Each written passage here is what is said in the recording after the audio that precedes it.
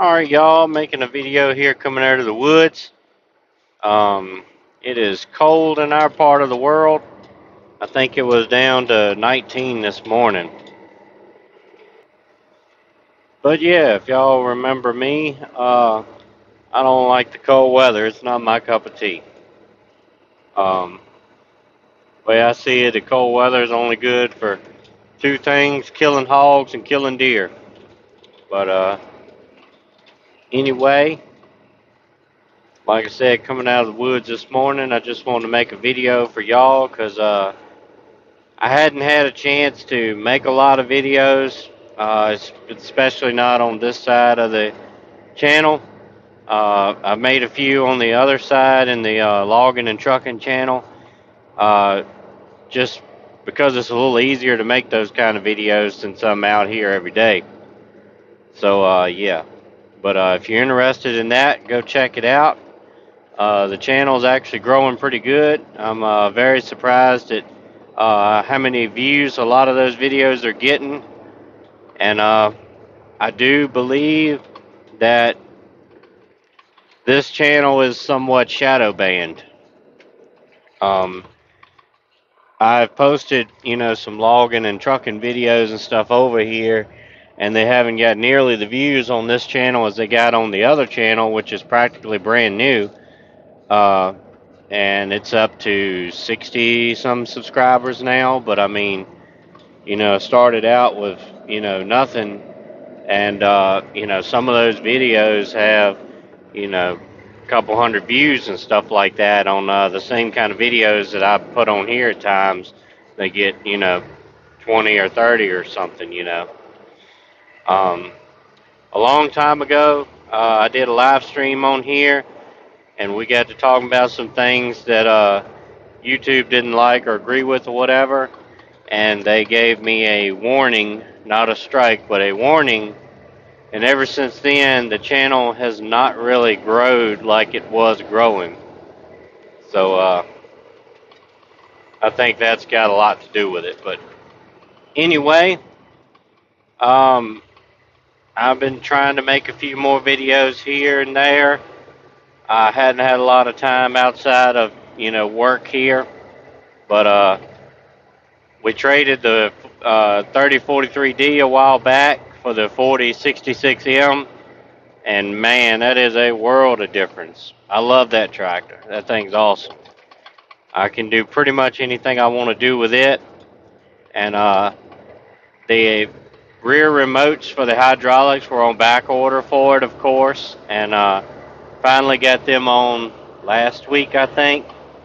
I had it almost a month before they got the parts in, but yeah, it's nice. While I was up there picking it up, I was talking to the salesman, and he's doing what salesmen do. But I've been wanting a grapple for a long time, and lucky enough, they had one in there that was used. Some guy had it on his tractor and traded in, and then somebody else bought the tractor, and they didn't buy the grapple to go with it, so they let me have it for a good deal to get it out of the way. And man, that thing is a world of difference. It's night and day. I just put a video out using it a little bit in the woods, cleaning up some brush and down trees and stuff.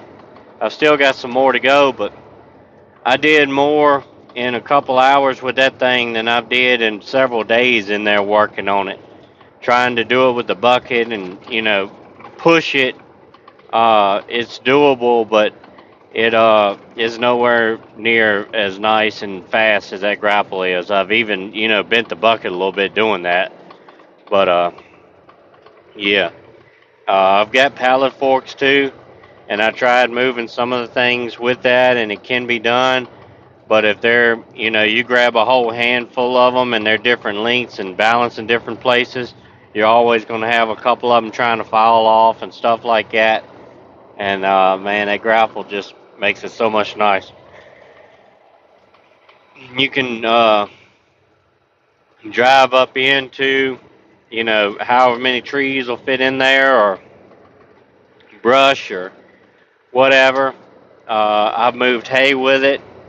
A bunch of old piled up grass. a bunch of old truck and trailer tires, just grabbed them. An old dryer we had went bad, we took outside. I just grabbed it and moved it down into the bottom out of the way. And I mean, there's a million different things you can do with that. I use it now to turn the compost too. I was just using the bucket and it works okay, but that grapple works nice because you can grab whatever, because I've got cardboard boxes and old hay and things like that in it, and you can just grab it and move it around how you need to, and it also breaks stuff up. And yeah, it's just, you know, a must have really. And like I said, going back with the rear remotes on it, I don't have the third function up front. That's, extra time, extra cost, extra everything. But yeah, I didn't do all that. So what we did was just made two lines to come off of the back hydraulics remotes and run up, under the tractor and around the, along the loader and all that to the front, where I can just use the, levers off of the rear remotes to work the grapple part. But yeah, it really makes a difference in my opinion. Makes it a whole lot nicer. And I've done some bush hogging with that tractor. I've only got a 5-foot bush hog right now, but I think it would pull. I know it would pull a 6, maybe a 7-foot or something, or maybe even a little bigger than that. I can't really say. It's definitely got a whole lot of power in a smaller package, and I plan on baling hay with it. I didn't get the hydraulics on it in time to finish baling this year. I did cut some hay with it with that Kubota mower, and we raked hay with it too, I think. But yeah, it's definitely nice. I'm hoping this year will be a better year for us. Last year, this year we really got behind on a lot of things. The garden didn't really go as we wanted to. We're having a lot of problems on the homestead with goats. We've lost 2 goats this week, and it hadn't been that long ago, lost our Billy. He died for whatever reason. The 2 we just lost, I think they got pneumonia. And yeah, goats are really hard to keep alive, apparently. And, we've tried the best we could doing the research and, finding out what medicines to give them and what they might have going on and all of these things like that. We got pretty decent shelters built for them with, hay bedding in them and stuff like that. We've been giving them mineral and all that, and it just hasn't really worked out too well for us. We've got 3 sheep, and we took them over to a buddy of mine's, and they should be bred, so hopefully we can have better luck with the sheep and, go that route maybe. The cows are doing pretty good. We still got a ton of work around we need to do. I need to aerate all the fields.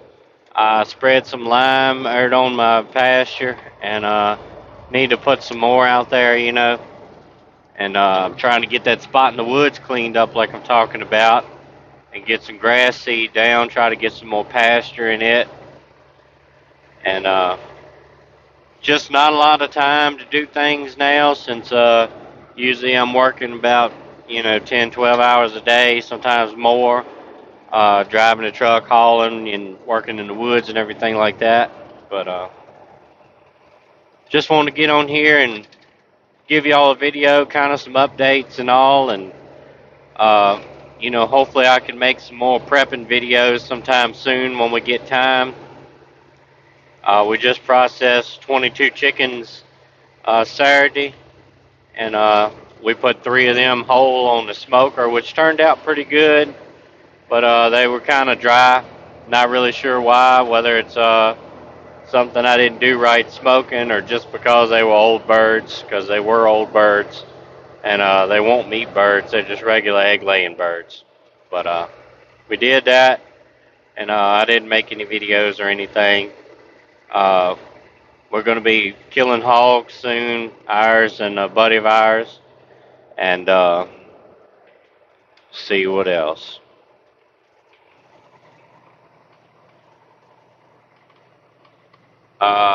Can't remember. But like I said, I didn't make any videos spreading the lime or anything.